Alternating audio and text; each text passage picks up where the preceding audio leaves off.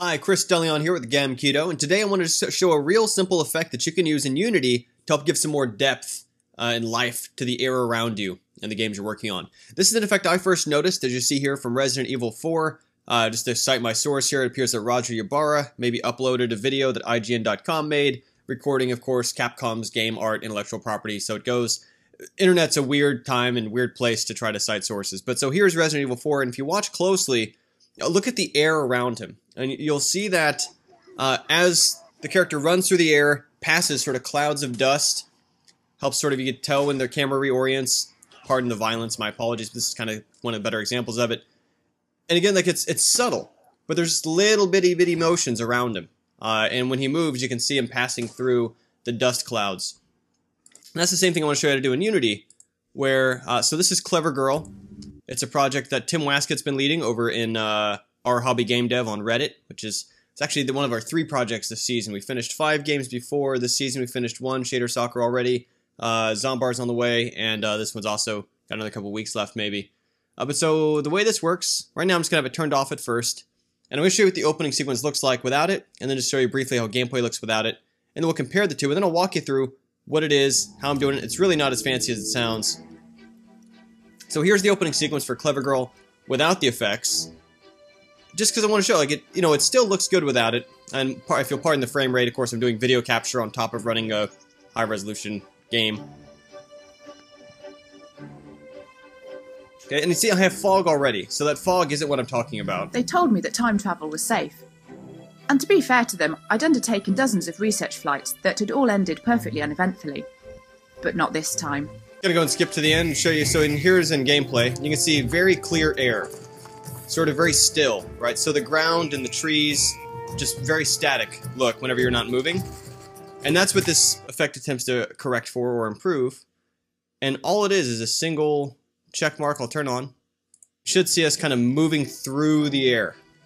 You'll see some sort of dust clouds in our face as we pan past them. And it's subtle, so I mean you might even need to turn on to click the gear down bottom HD, full screen this to even see the difference. They told me that time travel was safe. And to be fair to them, I'd undertaken dozens of research flights that had all ended perfectly uneventfully. But not this time. Something had gone horribly wrong. The normally smooth transition had become very violent indeed, and I'd crashed in prehistoric times. Gonna skip to the gameplay. And so it's still active here, and if you just watch closely, you'll see that the whole screen isn't sitting quite as still as it was. We have some subtle grays, some subtle lights and darks, kind of pulsing in and out. But it's a very subtle effect. You don't want it too noticeable. And all there is to it, a single particle effect in the scene. Right there's our camera's viewing box. And so for the intro, of course, steers this camera around. And then right in front of it, I've just created a single particle emitter. Let's see, sort of just an emission shape around it. Here's the shape, there's our sphere. And so this space, it's hard to see, but it is having lots of particles just spawning, disappearing. I'm using color over lifetime to make them sort of go from 0 transparency slowly up to about 30% transparency. If I turn these numbers up, you'll see them way more obvious. Hear what's going on when I make them darker. But so I have it go from 0 up to just a low number like 30, still at 30, and then sort of recede back down. So there's no pop. You don't want them popping in and out on you. I'm using the default particle material. I'm giving some random range to the size and to the lifetime.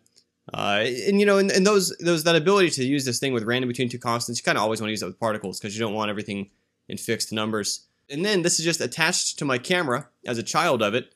So wherever the camera goes, these particles keep spawning in front of it. These are set to world space as opposed to local. That's important so when the camera's moving, you see them left behind. And then, of course, sphere and radius is the emitter size. Random direction was handy to make sure they'd have subtle drift and pointing to different directions. Otherwise, they'll move away from the center of the circle. Yeah, so if I leave up this alpha and I press play, then you'll better see what I mean by the fact that it's using world coordinates instead of local. And this avoids you having to spawn dust all over the world, because of course you don't want to do that. That's spread too thin, too much stuff going on. There we go. Now of course you don't want to do this. But you can see how this is emphasizing the motion of the camera when they sort of form in front of us, we move through it. And when it's subtle, it kind of works partly because at a distance, you don't expect to see these kind of differences anyway. They kind of come out in the wash. That's part of why I've turned on the fog layer. They told me that time travel was safe. And to be fair to them, I'd undertaken. And then lastly, for those fog settings, I think a lot of y'all probably already know about this, but it's just over in render settings. I chose to use linear fog, 0 to 340. And there's just sort of, it's just something you tune based on your environment and view ranges and what you can see. One reason why we did that was off in the distance, I've got these pterodactyls that fly during the opening. And they are just cards. It's just a two-dimensional bitmap. And that fog helps it blend into the sky. You can see there it's much more subtle when it's going to be soaring over the mountains in front of us. So that's what I've been doing with Clever Girl. Just working on some of the atmospherics lately, adjusting some of the global lighting, placing dinosaurs, some little touch-up to the terrain. But this game should be ready soon for those of y'all interested in playing it. You can find out more about it at reddit.com/r/hobbygamedev, or soon enough I'll post it in the game section at hobbygamedev as soon as we have it done. Thanks. Bye-bye.